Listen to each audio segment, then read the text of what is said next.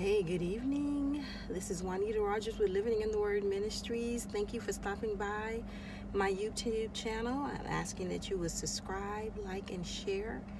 Hey, wanted to share something with you on this evening.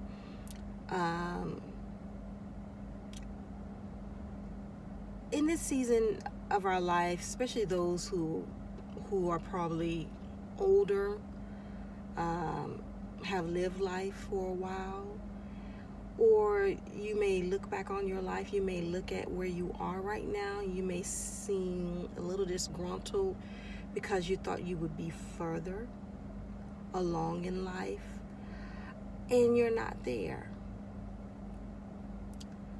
Now, sometimes in this season, you really have to hear the voice of God for yourself, because people will tell you, well, it's not the season. Even the devil will tell you, oh, it's not the season.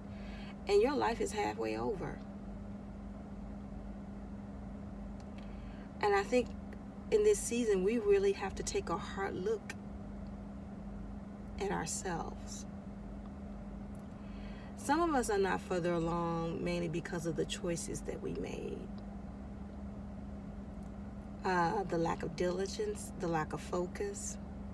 We're looking at God strange because it's like, okay, God, excuse me, so sorry. Sneeze, it felt good though. Forgive me. We may look at God strange. It's like, well, hasn't happened. This haven't. Well, you got to ask yourself some hard questions. Have you really put your hand to the plow? When you knew that you sensing that God was somewhere, his hand was on your life for such a season, for certain things to come forth in your life, did you really put your due diligence into it after you prayed that prayer? Did you actually put your hands to the plow and being focused and being diligent and keeping it before God in prayer and doing what you're supposed to do? If it was a specific trade or specific career that he wanted to switch you out into, or a ministry, did you really put in your due diligence? Did you really put your hand to the plow? Have you really been focused? And the things that it took to make those things to come to pass, you knew God had some things in store for you, and yet you have not reaped it yet. Because a lot of us, we're not focused. We allow ourselves to be easily distracted. There are certain relationships that God told you to let go. Some of you, God told you he wanted to have you to himself in those seasons, and you didn't do it. You were in relationships with men or women on both sides, certain things, certain thought processes he was trying to deal with you in those seasons. And I'm not saying that it's over, because God still can perform his promises, and some of you going to get it after you get this message. Some of us are where we are because we don't put our all into it. We're easily distracted, and we just kind of lag. We don't pay attention to his promptings, or we don't move with his promptings, and so we blame God. And I want to tell you, I'm going to tag this title: stop blaming God for your lack of obedience, for your lack of diligence, for your lack of focus. Some things are because, yes, the enemy has his hand in it, and he has caused delay because you allowed him to. You allowed him to be on your ground instead of getting him off. And the way to get him off is through prayer, consecration, fasting, and doing the work. Doing what God has called you to do. If years and years have gone by on basic necessity stuff and you haven't gotten, it's because of you. And you allowing the enemy to do certain things. No, there are certain things that God has told us to do that we have not done, or we've done it and it's been with a slack hand. It's not been with a full forging and going forth in God. We're kind of lagging. Our cup is not full, if you understand where I'm coming from. We're not putting our all into things because our attention focus is pulled by different distractions that the enemy that is sending, because he knows you're on the verge of a major breakthrough on the very thing that you've been asking God for. You asked him for it because he prompted you to ask him for it, because it's his will to give it to you. Especially if you've been faithful in the things of God, you've been faithful over the few. Now he's ready to make you rulers over many. Those are some hard questions you have to ask yourself. Okay, God, what have I done and what have I not done? Some things God will just do for you, but some things you're going to have to work at. If you be willing and obedient, you shall eat the good of the land.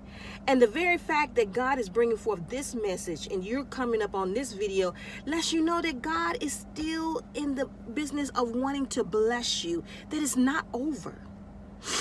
You just need to get on track. You need to get in that lane, that God zone. And being on focus, being on track, being in the place that God has called you to be.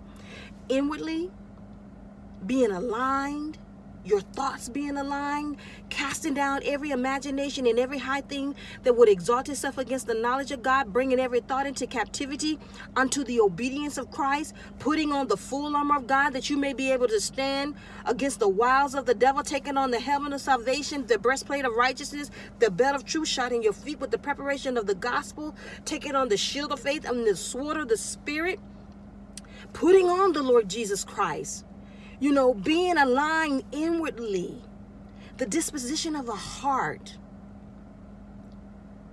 operating from a place of humility and gratitude and thanksgiving.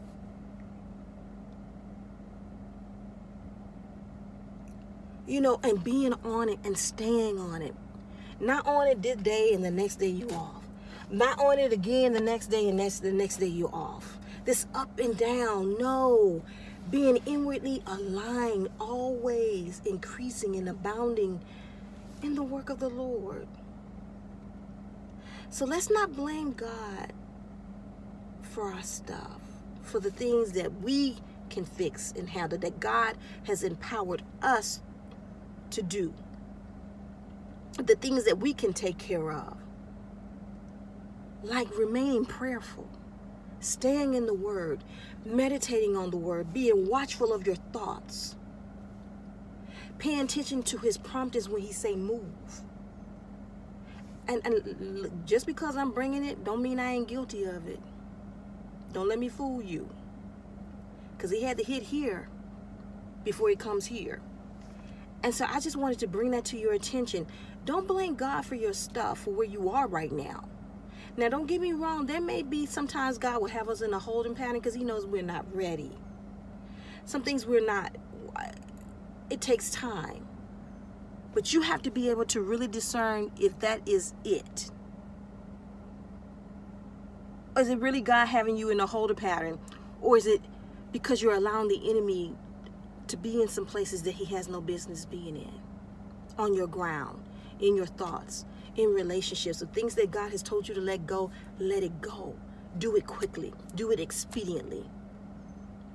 I don't care how good looking he is, how good looking she is. If God has told you to let them go, let them go. If God has told you to get out of that career, get out of that career. Move forward. And He's not going to leave you hanging. God is a God of decency and order. He does everything line up on line, precept upon precept. And so God will give you the wisdom. Now, I'm not telling you to be hasty, but be prayerful about every move. Bringing God into everything where you're not sure. You know, God will send confirmation. He'll send others to confirm what He has said. He's not going to put you out there to fail. That's not His heart. That's not His nature. God is a good Father. He's a good shepherd. But I just wanted to put this out here and on the air today, that stop blaming God for certain things. Stop blaming God for things that you are responsible for, that He has given you the power. He has empowered you to do and go forth and take care and handle. You know, the Bible says obedience is better than sacrifice. And delayed obedience is disobedience. And so, like I said, right here too, keeping it right here also. But I'm sharing with you, stop blaming God. And really take a hard look. Take some inventory of yourself. Of the things that you know that are a hindrance. You know the enemy is on your ground in certain areas. And that second heaven is in operation over your life. Because you allow him the open access through your thoughts, through your conversations, what you may be watching on TV, what you may be listening to through music. You got a door open that may cause a hindrance and certain things from flowing into your life that you know that are of God, that will be a blessing to you and other people. So I just wanted to bring that to your attention. This is very short. It's not going any further. But you be blessed, be prayerful, be discerning, be watchful of your surroundings, those who are in your space. Be watchful and be wary of ungodly counsel. I don't care if they are your friends and your family. If it does not line up with the word, discard it quickly. And whatever God has told you to let go, flee it quickly in this season. In Jesus' name. So you be blessed, be encouraged. Know that God is still with you. He's not going to leave you. And you're going to enter into that good land. You will eat the good of the land. I'm speaking that and I'm declaring that. I'm decreeing that over my life and your life. We will. We have not come this far.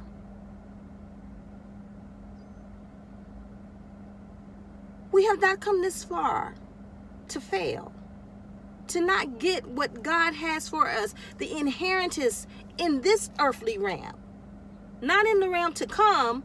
We know that's coming, but what God has for us while we're here in the land of the living, there's some things that God has for us.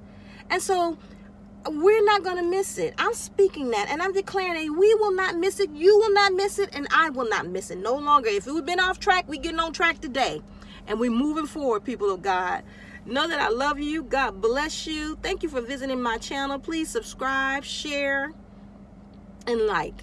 Have a good evening. Take care of yourself. Be blessed until we see each other again.